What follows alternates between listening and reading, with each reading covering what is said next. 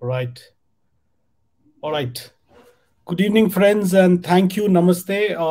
And wherever you are, there are people from outside I know uh, who have logged in, and all the 320 delegates on this conversation as of now. Really appreciate you all joining in. I enjoyed the first session thoroughly, Devashish and Team Tagged, especially the way Mukundan started off, and then the wonderful inputs from Ved of NSDC explaining the Desh stack were very inspirational with my colleague Sandeep, who opened the program. So glad to be here. Friends, this brings us to the most exciting part of the day, probably, which is around the leaders who are most known to create jobs in the country, who are sit in the hot seat. It's generally not the CEO or anyone else, but it's the CHROs, it's the entrepreneurs who sit and take that seat. So glad to have a diverse panel with rich experience across, and all the seven panelists are going to put up and share their insights with all of us today. And we have designed the format that next 30 35 minutes we're going to have a very quick conversation, short snippets but deep insights in the conversation we're going to have. And I hope you can see us well. And I can request the tag team to remove the presentation so that we can see the panelists and the speakers, and I can welcome them. And first and foremost, uh, can I request people who are not speaking, they can go on mute. And first and foremost, I would like to welcome uh, Prakriti, head of HR for ABP, representing the energy sector, the sector which is very important when it comes to job. Thank you, Prakriti, for joining in. We have Puneet Khurana, heading HR for Policy Bazaar. And you all know that this is the industry that we all look at. We call it our India's sunrise industry. Everybody's talking the new age, new world. And Puneet, you are in that hot seat. So we'd love to hear your inputs. Thank you for joining in, Puneet. We have Samit Tamhane representing the industry that we all realize is the most important industry of our lives in COVID times. Yes, that's the pharma healthcare. So he's the executive director HR for MSD India. Samit, thank you very much. He's been a constant participant and a speaker in Decoding Jobs for the last 2 years. Thank you, Samit, for being there. We have Saurabh Shah, Saurabh representing the Capita, which is he's the head of HR. But more importantly, IT and ITS is all over in the news for the offers and the offer drops and for all the good and bad reasons when it comes to talent and recruiters. Most memes go out of his industry, so we would love to hear his perspective. Saurabh, thank you for joining in. We have Uma Shankar. Uma is the head of HR India and GM for Robert Bosch. Again, the auto and engineering sector is very exciting. India's job index is defined by your sector. So if the sales go down, people say India is not doing well. If the sales go up of auto, people say India is doing well. So thank you, Uma, for joining us. We are looking forward to your input and insights.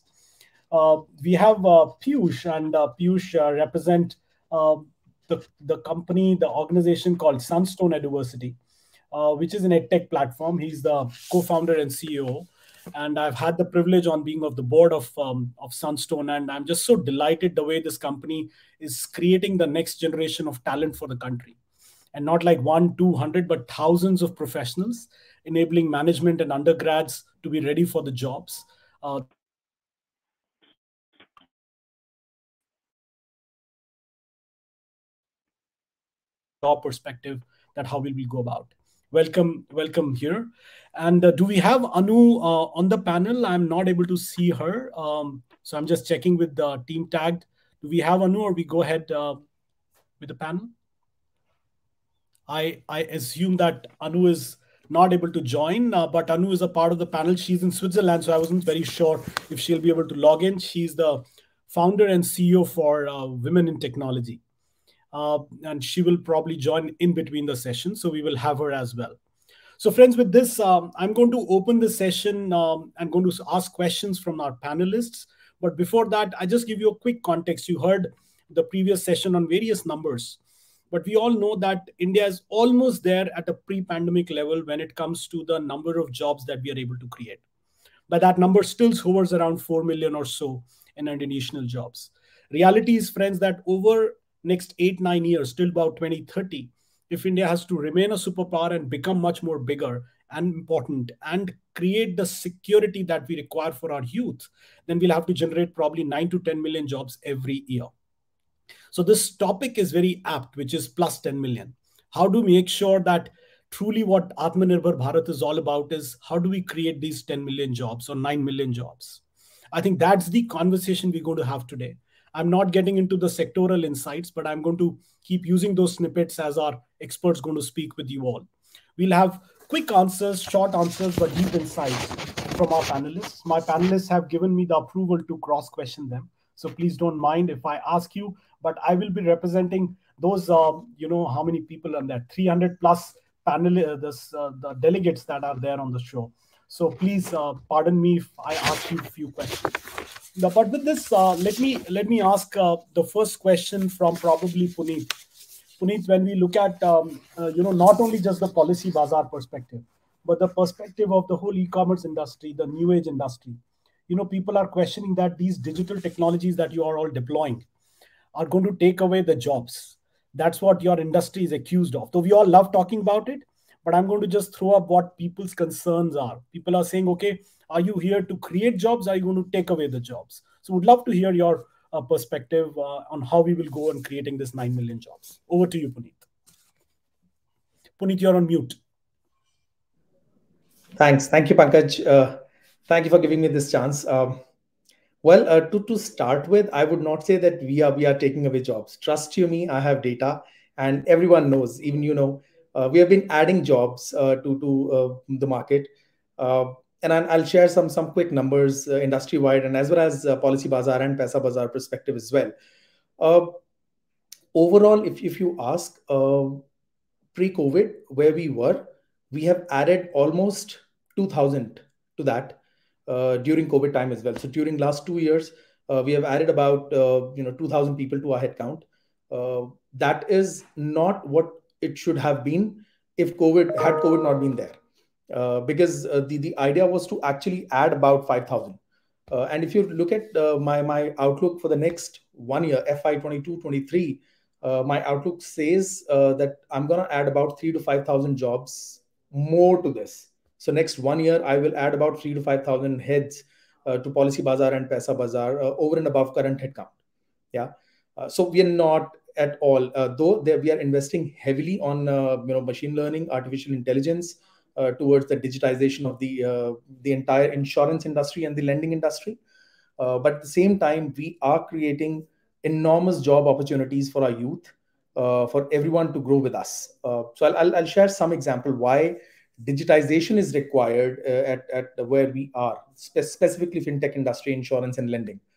Uh, so if we really see insurance, almost about a decade back, it was typically an agent coming to our house and explaining some insurance policies, and we go ahead take it or we don't take it. With what we have currently, on our platform, is that you can actually compare different insurance plans, and it's in black and white right in front of you. So no false commitment, nothing happening. It's there in front of you, all do's and don'ts, all the things which are covered, which aren't covered, and then you can choose one and go ahead. Digitization helps us getting a very clear thing to the customer. uh, it's in reach of the customer now. I don't have to wait for an agent to come to my house and explain me a policy. I just have to log in and say, you know what, this is I require. And there, how we have an edge due to digitization is that even if after reading all these things I do not have anything clear, all I need to do is I need to put my number, and within the next 10 minutes, an insurance agent and insurance advisor from Policy Bazaar calls me and explains me everything. That's digitization. That's how we have helped the consumers, the customers. Okay, and not only that, it's easy, it's transparent. Of course, of Yeah. course. As again and again, I'm reiterating, there are no false commitments. It's right there in front of you. And Yeah. so you are going to add more people. Do you think you and your sector? I don't mean to say only Policy Bazaar. Do you think you're going to? Absolutely. Absolutely, we do need to. We do need to. See, insurance penetration in India is not more than 10-12%. You would agree with me. Yeah. So there is a lot to penetrate. Yeah. And digitization obviously will help, but human touch would require over here, human expertise would require over here. And we expertise in training people and making sure that they give the best advice to the people. Yeah. Perfect. And if we have to grow as an organization, we are a public company now. If we have to grow at our organic as well as the repeated customers, we have to really go bang on. Absolutely. So, Puneet, I'm going to come back to you. May you, more power to you, to your sector. May you Thank you. hire thousands and lakhs of people for our country. Thank Thank you you. so much, Puneet, for this insight. We're going to come back to you. I'm going to move to probably Prakriti. Prakriti, your industry is considered, of course, the real industry, traditional industry in many senses, when we think of jobs in energy sector. But give us an example, what happened specifically last year or next year in your sector? Your sector is another important sector that everyone knows, the countries and the world today is talking about planet. So your quick intervention over 2-3 minutes, Prakriti. Yeah.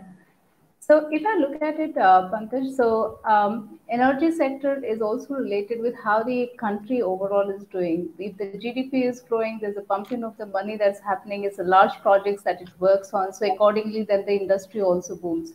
So the last year, there are certain segments that evolved, which is more into renewable energy, but then solar and some of the EV charging stations and all that still has to evolve. So that's another area of focus. Now, if I have to little bit expand to that and not just look at the last year, but also look at the overall energy sector per se, I think there is a strong focus from the government to make and expand the cleaner energy sources. So even in the latest budget release that happened, sustainable development is being focused on. So what I then look at is that there's going to be a lot more focus on acceleration and adoption of electric vehicles. There's a big push on solar power, on enhancing the nuclear energy, and also making India more carbon neutral economy. With that as a focus coming there, if I look at India as a market, it's a we are the world's third largest energy consuming country at this point, and we are continuously increasing in that space as well, and thanks to the rising incomes and then the standard of living. And also a lot of work which the government has done in terms of electrifying millions of houses, and then massive expansion of renewable sources of energy to solar to actually support the businesses. And so the demand side is also exponentially growing. Now, only thing what I see is that while the traditional skills continues, but then what are there are newer jobs that are really getting in, and that is something that requires a focus. There's a shift in the way how the energy sector is looking at the talent market. There's a focus more because the industry itself is getting more focused on innovation. The industry is looking at trying to bring in newer technologies and figuring out the opportunities to transform. So, in that context, this segment is also looking at having more of people with AI background who can then bring smart technology into the traditional skills and then make it a lot more rich in terms of driving the processes more effectively. Now, while that is happening, those data insights are also being now looked at, drawing the inputs and then leveraging data science into that and take the insights and draw the actions. IoT is also driving the entire thing. So basically, it is revolutionizing the connectivity. I think the rooftop solar panels, to quote an example, is now connected with the smart precision control systems and thus enabling customer better experience. There's a lot more focus on customer experience happening. There's a lot more technological disruption that is happening. So if I look at from a hiring point of view, we continue to hire. The industry has seen a boom there as well. But what I see is that the So real is your net addition going to be higher? Sorry if I ask, real growth is going to is come your net in the addition next going few. to be higher? Is your net addition going to be higher this year? Net addition of Sorry, your people? voice is breaking. Sorry. Yes, yes, absolutely. We are slated for growth. And which are the other skills other than And the IoT or growth, data science? again, one is on the traditional.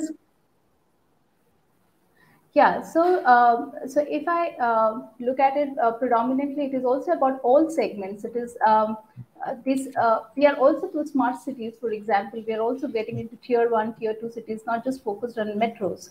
Got it. And if I look at this segment, so it also goes to skilled and unskilled sector at different ways, because skilled is Great. needed at the layer where they have to ideate, and then when it goes to tier two, tier three, to Very interesting. implementation, installation, all those places. So it really then generates the It's workforce a across it's a all holistic segments. growth probably. So I'm going to come back to you again. Thank you, Absolutely. Prakriti, for this. So 2 on 2 so far. Puneet and Prakriti says the net number is going to increase. I'm going to come to Samir. Samir, in your industry, which where people are saying, okay, don't talk of curative health, talk of preventive health, right? You are at the center of everything that's happening in the world, right? Your industry, sometimes accused, sometimes supported, but we know how hard it is, right? So would love to hear your assessment of talent pool in your industry. Is it going to increase, not increase? Quick intervention from you, Sam.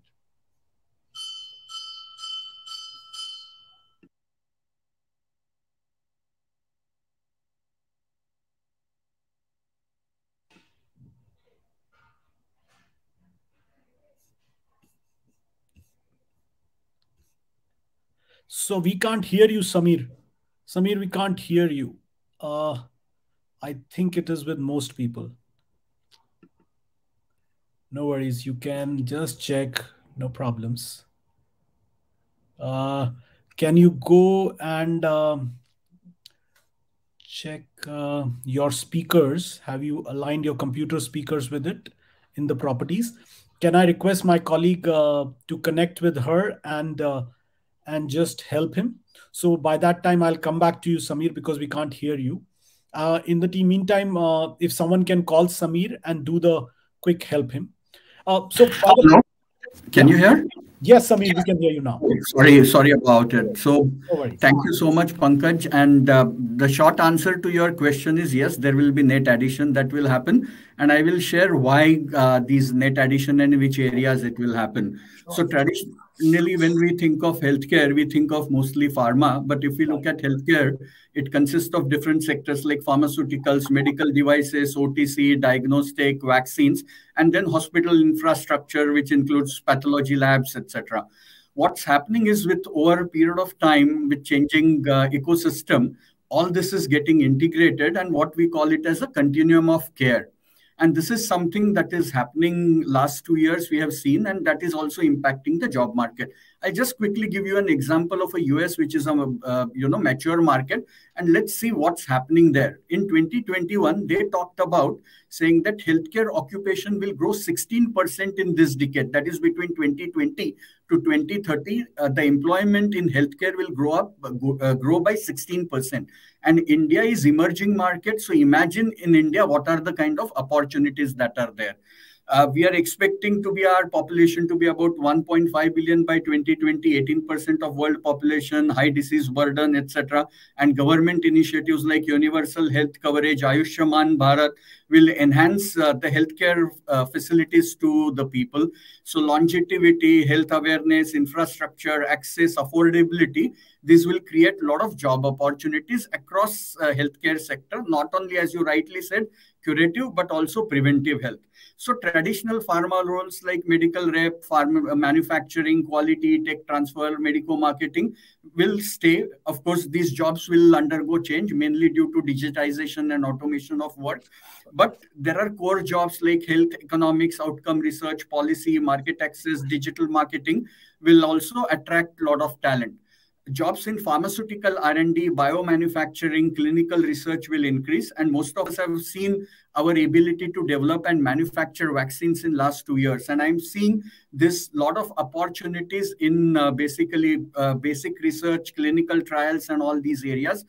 Pharma is also seeing demand for regulatory professionals, especially with professionals who have experiences of US and European market. And there is huge opportunity of offshoring such jobs from various countries.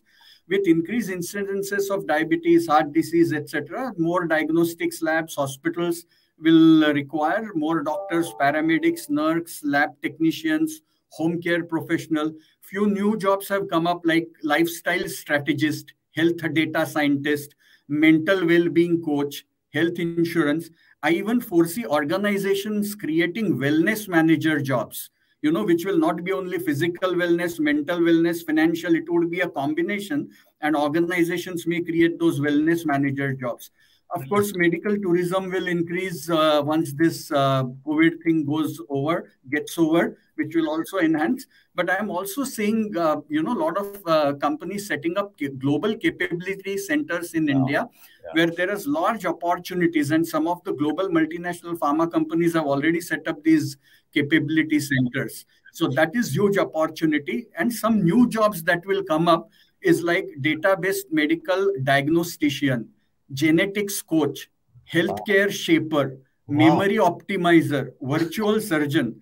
Though Wow. some of these roles sound to be coming out of science fiction, but looking at the Yeah, yeah. disruption that we are witnessing now, I'm sure these will be reality soon. I will just Brilliant. conclude by saying healthcare industry can be engine of economic growth, and this industry can offer immensely satisfying career where one can positively touch many lives apart from achieving career growth. So thank you, Pankaj, for Thank this, you. and over No, back no, to you. this was fabulous, Samir. We wish you could have continued. I know there's so much we have to discuss, but we'll come back. And the award for maximum new category of jobs goes to you and your industry. But I loved it. I was just reading tagged report. The sectoral report says that your industry is going to Thank go you. almost 30%. And I'm told the GICs that you refer, global in-house centers, the activity is going to be again more than one third of increase. So incredible points. Thank you, Samir. I'm going to come back to you soon. With this, we move to the next panelist, friends. And I thought I must get the very outside perspective, which is enabling all this. That's Sunstone's perspective. So, Piyush, we will love to hear that what you have witnessed in last 1 year and what you're going to see, because the classes went from so-called physical to virtual hybrid. The generalized education moved to personalized education. Regulator going after this. EdTech companies like yourselves growing massively. So how are you going to enable this 10 million target for us? Great, great. Thanks, Pankaj. First of all, really honored to be part of this platform and learned some great insights even during the roundtable sessions, and a lot for academia to collaborate with the industry. Uh, Tackling your question per se, Pankaj, there is a lot which has happened over the last 2 years, and particularly with the kind of disruptions which sort of forced the learning to move digital, that also presented a lot of opportunity to to all the players like us who are measuring learning outcomes. When students go completely digital, a lot of the things which would have otherwise been into a classroom setting now are getting measured to the T, and we are able to provide them such adaptive solutions and such tailored learning that we can actually have part of the class at level A and part of the class at level B and another at some other level. So that is something which it has enabled. And even now, after the COVID has subsided, we did open after second wave. A lot of campuses opened up. That is when we continued with those practices and we continued with those systems which have now continued with us. I'll also take a stab at the 10 million jobs question here. If you really look at, it's a zero sum game, Pankaj, right? Eventually, people retiring would be very few in number. Correct. People falling out will be very few in number. If we have to create those 10 million jobs, people have to be promoted, have to be switching sectors, but then there has to be an addition from the bottom as well. That's right. So freshers ought to be contributing a lot more, a heavy chunk of this when we are talking about this 10 million jobs. And a common insight which I got during even my roundtable conferences is that there is a lot of retraining which is required Right. when the corporates are looking at freshers, and that is why everybody looks at them with some suspicion that we need to train them a lot. So that is where I think the academia needs to really move along with the pace, because things are so rapidly changing that we can't be stuck to our rote learning methods, and we need to be imparting new age industry skills and enabling them and measuring the learnings so that we can be a good responsible talent supply to the industry. Absolutely. No, no, this is brilliant. And I'm going to come back to you. But do you see upsurge in the fresher hiring because you're in that segment? Quick answer on it. So I think there was only during 2020 there was a bit of a slowdown, but Right. both 21 and now even in 22, the sort of enthusiasm which we are seeing from corporates, I think they're just flocking to campuses. So that is something which is very encouraging, Right. both for the sector as well as for the economy as a whole. Wonderful. Thank you, Piyush, for that. And may the students get more skilled and India gets more ready for the freshers. Thank you for that. I'm going to come back to you as well. In interest of time, move to Uma from Bosch. Uma, what's your take on the auto industry and the engineering, your sector, which is considered a true traditional sector for our country, but very valuable, very important? quick intervention from you, Uma. Thank you, Pankaj. It's been an honor to be part of this panel. Let me quickly make some overarching statements. The first and foremost is yes, jobs will increase. But what is very important to note is the nature of jobs will not be in the same traditional format. Which means, I mean, just to give you an example, when I joined MICO in 1989, and we had a group discussion of computerization, is it a boon or a bane?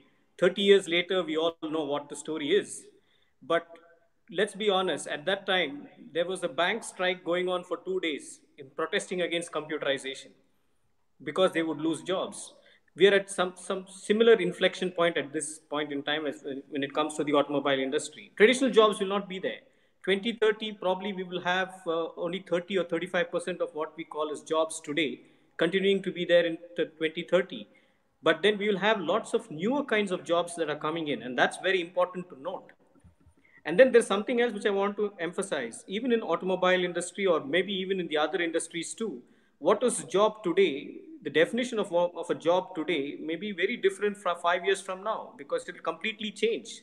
Wow. So there's a lot of focus in terms of saying what, I mean, when we say we need to make sure that we have jobs, jobs keep changing all the time, and we need to make sure that we keep pace with it. As technology changes, as environment changes, as demands change, everything will change, including the nature of the way we conduct ourselves. Today there is a very thin line between a software engineer and an automobile engineer, because there's so much of software in automobiles that every automobile manufacturer worth his salt is only trying to differentiate features based on software. Of course. So where does the traditional automobile engineer go? He starts to code. I mean, so the nature of job keeps changing, but overall, if you look at it from, let's say, the time I joined MICO to what we are today, in terms of the job size of the country, yes, jobs have increased tremendously, and they will continue to do so in the future. Wonderful. So I'm going to come more to you, but you have given very interesting insights on the category that the job may not remain what we call job. So will you Yeah. call it something else? What will you call it? Is it gig? Is it work? What is it? Is it I output mean, based work? let's be clear. I'll just give you another example. For example, today, if you look at the IC engines, if you want to make a diesel engine, you probably require about 17 people's effort to make a diesel engine. A Correct. gasoline engine would be probably much less, 10. An electrical vehicle, probably one or two people is enough to make an electrical That's right. vehicle. That's right. So the traditional job of manufacturing will go down, but then there'll be a lot more environmental, peripheral, value-added activities that will come, which will create newer jobs. Your jobs. Maybe it may increase more than 17 that a diesel engine would, Perfect. employ. But Good. then the In a subsequent, new what we category. call as the domino effect of these kind of things will have on peripheral industries, which will take it much more than 17. Very And nice. today we are not in a position to define or identify what will be the nature of the job. And that's Absolutely. clear. In Absolutely. 89, when the banks were being computerized, nobody realized that they would need a network Of engineer course. or Of an course. Of architect or course. anything. So I it's think today, somewhat yeah, similar. today data science is required to a paint company, to a data sciences company. Both. Yeah. A point taken, Uma. Thank you so much. I'm going to come to Saurabh. Saurabh, your industry is accused of growing at 60%. It's a greatest news, but it's also that people don't know how to hire talent. People are struggling. 30% offer drop, 40% offer drop. It's crazy. People come with 3x salaries, right? So what's happening? Give us a flavor and a quick one. Sure. Thanks, Pankaj, and really honored to be part of this esteemed panel. As you rightly said, I think McKinsey had mentioned recently that in the next couple of years, the Indian IT industry is going to be $350 billion, and that's the volume of opportunity which we have in front of us. And obviously, with all opportunities comes in challenges, and attraction has been one of the biggest challenge, which probably has creeped in between the pandemic, is what I would say. So it's really important, to refocus and relook at the way we attract talent, the kind of talent we need to attract. And I think it's extremely important for us to realize, if you have not already realized, that you should not continue looking for the best talent. I think you should start looking at what is required from really creating an outcome. You mentioned about what do you call it, job, work. So I think I would say it's an outcome which you need to create. And to create that outcome, what is the talent which you would need? So is it 50% match? Is it 60% match? what is that core team which you would need, and how would you really supplement it through employable freshers, through colleagues who have been just out of college but trained and are available for deployment. How do you create that entire ecosystem to make sure that they come into the organization and get well fitted in the organization? That's one part of it, of how do you attract your talent. The second very important is retain what you have. And then that's the key in this great resignation era. Make sure that you retain whatever you can. There will be attrition, but at least make sure that whatever is controllable, you look after those aspects. And I think the overarching one to all of this is really creating a great place of work. We got to remember that employee experience would matter. And how do you enhance that employee experience through that journey is going to be the key, not only to attract talent, but to retain them, through development, through engagement initiatives, making sure that you create enough opportunities. I mean, within Capita last year, we created close to 20% of our opportunities were created internally. So we did deep dive into our own internal talent. Look at how do we upscale them using the latest and the greatest tools, and make sure that you have an ecosystem wherein, as I said, you attract the right talent. I won't say the best talent, attract the right talent, retain what you have, and grow along with the curve. The last but not the least is, I'm sorry. No, I was just asking on this point. So people are saying your compensation levels are now affordable anymore. People are saying it's just not going to work. Is it true? No, yes, I mean, to a certain extent, it is true because the market is getting spoiled. But I think the way I look at it is, and that's why I said, Pankaj, the right talent, because if you need a 10-member team, go for three people who are a perfect fit. But for the remaining seven, either look internally or look at talent which could be trained over a period of time, and then you balance out the overall cost. But so that's how you balance out the overall cost and make sure that you are within the cost bucket. No, And what I was trying to say, I think last but not the least is collaboration is going to be the key. It is going to be very difficult to say that no, I will do everything on my own. We got to make sure that we've got the right partners who will help us attract the talent. We've got right partners who will support us with employable, trainable, employees who will be part of the value chain, and we will have to have partners who will help us in the overall assessment spectrum as well of when do you create opportunity. So that's going to be the key takeaway for me, and look at how do we take it ahead. Wonderful. So good for employees. Salaries are rising, but companies are finding it challenging. So hopefully we'll find the median and the balance. But thank you, Saurabh. And we preserve the best for the last. So Anu, thank you and welcome. I couldn't welcome you in between, but thank you. So good to see you. I know you are outside the country and still join in. Really appreciate. Anu, your question is very obvious one. You can't expect anything else. Tell me, with all this rise of jobs and the halla bulla, and we are seeing from 4 million we can touch to 10 million. So do you think the women participation problem in the workforce will get significantly solved, if not completely? Yeah, well, thank you, Pankaj, and I do apologize for running a few No minutes late, problem. but lovely to be here. Excuse me. So, look, we all know that in the last 2 years, it's actually got worse, not better. That is in spite of the talent demand in the market going up. So, from the platform that I run, we do a lot of research, and one key issue which is coming up is, um, the real focus is only on tech training. I mean, today, if I don't mind, but you'd look at three leading providers of edtech in India, you can actually juggle their curriculum, change their names, and it's yet the same course. So really, it becomes play about pricing in edtech for different courses or the brand name of the university that they may be doing it with. And what we find with women, the biggest pain point right now is nobody's asking me what I want to skill in. I want to grow. I want to learn. I want to do things. I certainly want to be financially independent, but at my own terms, which would mean that I may want to certainly work in different sectors, but I may not necessarily want to do AI ML. I'm very happy teaching, for example. And Piyush, this will be music to your ears because a lot of women think that they want to do teaching courses, they can teach, and we all know that we can do with better quality teachers in India. So there are alternate professions which are out there which will add to the economy. I don't need to make a business case for it because there's enough and more spoken about it. The challenge we're seeing is the ecosystem is not yet there.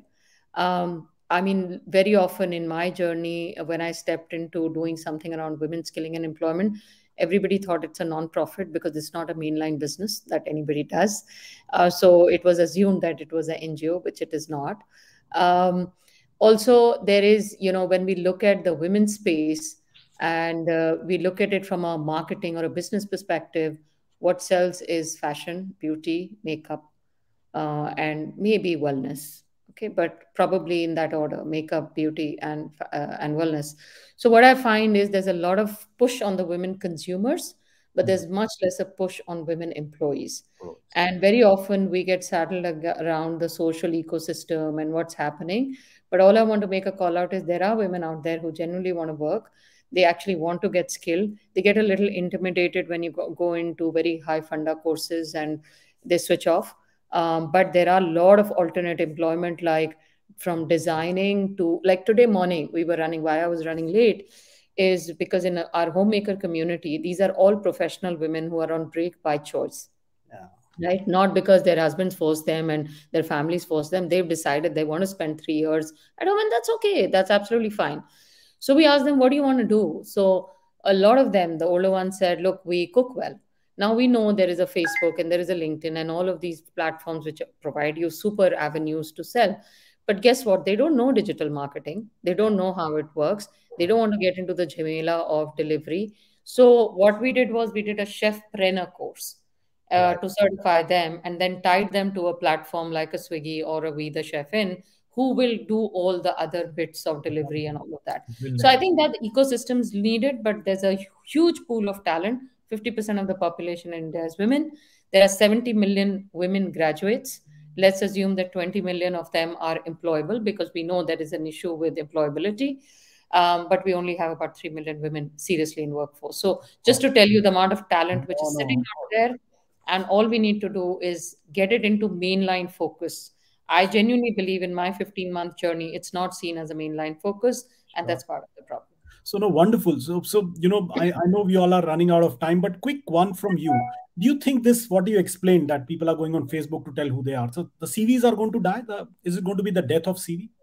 Oh, That will be yeah, absolutely. Videos and all of that completely aligned to that. In fact, a lot of women is like, लिखना क्यों पड़ता है हमें? People will tell you LinkedIn profile ले लो यार. I do not want to sell my CV. So everything is going digital. okay. Absolutely. Very interesting point. So Anu says that CV death is imminent, and Devashish and team tagged. I'm going to take 3-4 minutes more. So quick ones. Puneet, one-liner answer. What do you think? Who needs to reinvent the most? Puneet, is it the employers or candidate? Both, both. The employers need to think that candidate is a resource. Yeah, as of now it's not that way, and candidate needs to think that Umar rightly said, the old fashioned jobs will not be there. So candidate need to think out of the box as to how do they present themselves to the new culture, and the employer need to think, how do I really make sure, how do I really take productivity out of everyone. Got it. And Saurabh, what do you think biggest hiring pain point? And I'm asking you intentionally, is finding the candidate or getting the people to interview or getting them to join? What is tough? Getting them to join, getting people to interview, or finding the candidate? I would say getting them to join is one of the toughest one in the pie. The other two can still, that's more controllable.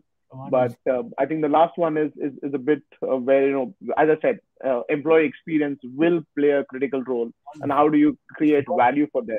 Fully take, fully agree. Piyush, do you agree with Saurabh that getting people to join is hard? So do you see that? That's a good news for you, right? You should have more than one offer to your. Well, I think if the domain being discussed about is tech, I might have the similar opinion as Saurabh there. But in general, yes, Pankaj, I do agree. Okay, very good. Samir, what is your view? Who has the power of hiring? Is it the TA, talent acquisition function, or your hiring manager? I think both collaborate. I think that's very, very important because both bring in different perspectives. And that's where I think more collaborative effort from TA as well as, the hiring manager makes a difference. But the final say is that of hiring manager always. Okay, and what is one word you will give for 2022 if you have to predict from a candidate perspective? Like 2021 was the year of candidate. What will 2022 be? It will still continue to be year of candidates. Wonderful. Uma, do you agree with this, that it's going to be a year for candidates still? Yeah, it will be at least in the next couple of years, and then the cycle will start all over again. And in your sector, who holds the key? Is it the talent acquisition function or the hiring manager? I would say it's the hiring manager. In Hiring case manager. they need somebody to be acquired at any cost, it works. Very interesting point, because this may change the recruiting process completely. Thank you. Prakriti, do you agree with Uma? Uma said hiring manager, but previous to that, it was said that both holds the key. Who do you think holds the key? Is it the hiring manager should be empowered more, or the talent acquisition team? I think it is both. If I really look at it, I think they have to collaborate. One, I think getting the talent itself has become so difficult right now. The right talent, they have so many offers already running, and so in that case, getting those right talent quickly, and then the hiring manager also come forward to make those decision quick. So I think it works more collaborative. Oh, okay. Interesting. Thank you, friends. Anu, last question from you. What do you think everybody is saying? But do you think it is a good news that talent acquisition holds the key, or the hiring manager? For women, who's better? Talent acquisition, certainly, because there are too many biases in the system, and you need a neutral party under the pressure of sales and PNL. We know there are short supply of women, and that could be an excuse of not Very hiring. interesting point. This is brilliant. Thank you so much, friends. I wish we could have continued for a long time, but I think we have exceeded by a few minutes. But it was so engaging. I wish, but your insights will come handy. Please do keep writing to Tagged and in our sectoral reports. I had so much of data to share, which I couldn't. But overall, numbers are looking very positive as per the Tagged sectoral reports. Almost every sector, but specifically auto, IT, ITS, internet businesses, pharma, is going to see a stupendous growth, including GICs. So best wishes to India and the job market. May we create 10 million. Big amen to all that. And India starts solving its job problems. It's been much a more political subject, but I think we all will help government to achieve this target. That's the best we can do. Thank you, Team Tagged, CII, Sunstone for hosting this, and thank you, ETHR World, for being the media partner.